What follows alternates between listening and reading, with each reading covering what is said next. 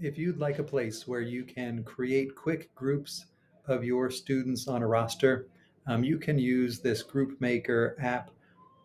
It's from Alice Keeler, so hopefully wherever you clicked the link to this video, there is also a link to get to the template.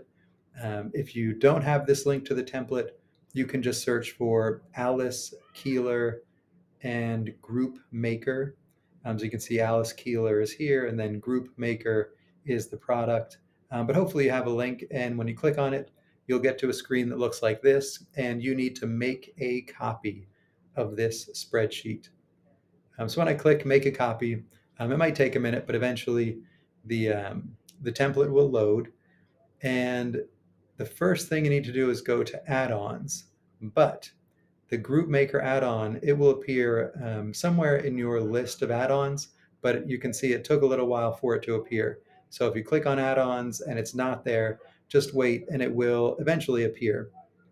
Once you see Group Maker, you can go ahead and click Start. And you'll need to continue. This is just a first time thing.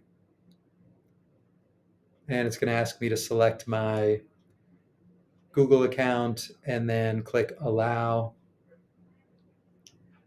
But eventually you'll get to this screen where you have the Make Groups button. At that point, you can go ahead and paste your roster. So wherever you've copied your list of students, you can go ahead and paste it here. You can manually type them however you need to get the students in there. And set your group size. So this is the only other place where you can edit. Your group size can be obviously any number of students. I'm going to go ahead and change this to 3. And then I'm going to hit the Make Groups button.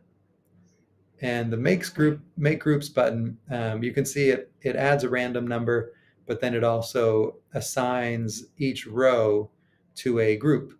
So Eli, Bob, and Sally are in group 1, and so on.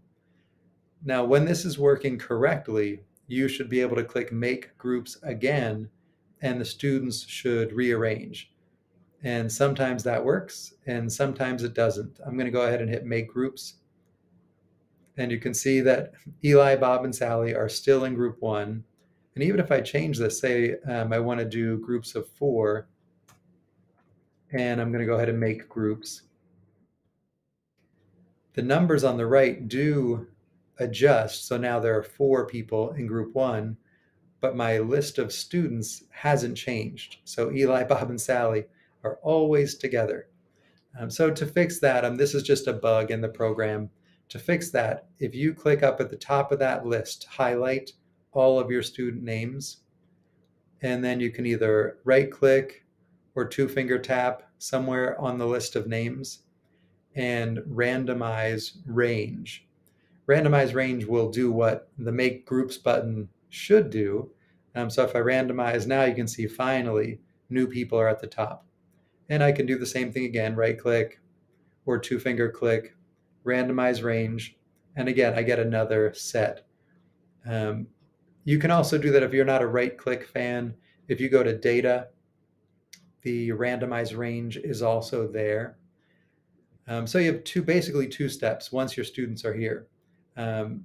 If you need to change your group size, so I'll go to pairs, then my first step to get all these numbers correct is Make Groups. Once that adjusts, now you come over, highlight all your students, and randomize range. You will often have stragglers. So here I have one person alone in group 7.